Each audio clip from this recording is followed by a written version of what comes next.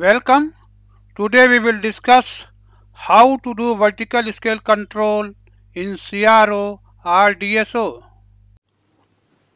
Now we will discuss vertical scale voltage per division. Vertical scale means y-axis. Volt per division scaling in y-axis. So there are two knobs here. For both channel, this control, vertical scale control will be different. You can select separately. One may be 10 volt per division, another may be 5 volt per division. Now what is division? This is one division. You are seeing one bigger line here, one bigger line here. About 1 centimeter in my scope. Other scope this may be different. So this is one division. From here to here this is one division. Now suppose we said 10 volt per division. Means what? Between this and this point 10 volt will come. Scale will be 10 volt for this distance. Now suppose I have one signal here and this is 10 volt and I have set 10 volt per division. So within one division signal will come.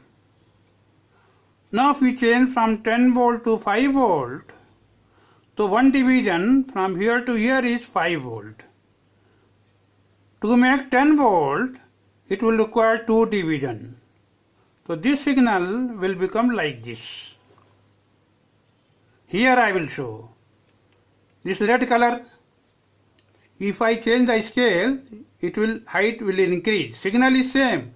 It is visible bigger, further increased. If it goes more, it may go out of range. Similarly, yellow one second channel, both separate we can select. This is one, this is another. See yellow second channel, I am controlling Y scale, volt per division. This is more volt per division. This is less volt per division. Less volt per division means it will look bigger. Wave shape look bigger. Now suppose one signal is like this. This yellow one I am showing here. This is DC value and AC value both.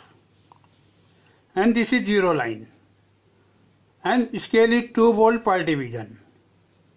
Now if we make 1 volt per division, everything will go up. DC also will be like this and AC also will be like this. This point will go little higher, this point will go little higher. I will show.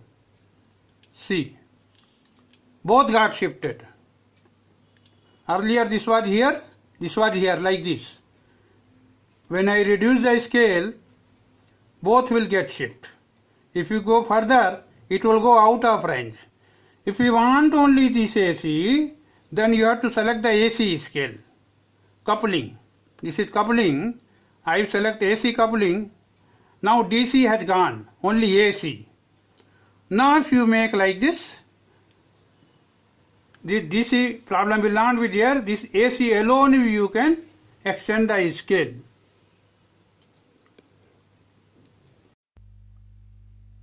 Today we will close here itself.